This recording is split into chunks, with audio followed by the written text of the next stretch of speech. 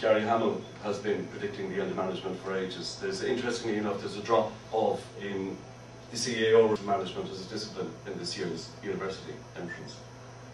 And increasingly, you can certainly see it in technology companies, that management responsibilities are being hoisted on to technical specialists who don't necessarily have any training in it. So there's a huge emphasis to get up to speed quickly, get these ideas, implement them, and work them. And there's not an awful lot of recourse to any one solution. You can use consultants, you can venture online, which is kind of varying in its quality as it is with all subjects. You can start subscribing to HP, Harvard Business Review, and be quite overwhelmed. So I think there's a lot of gaps, and we look at these gaps in the niches later.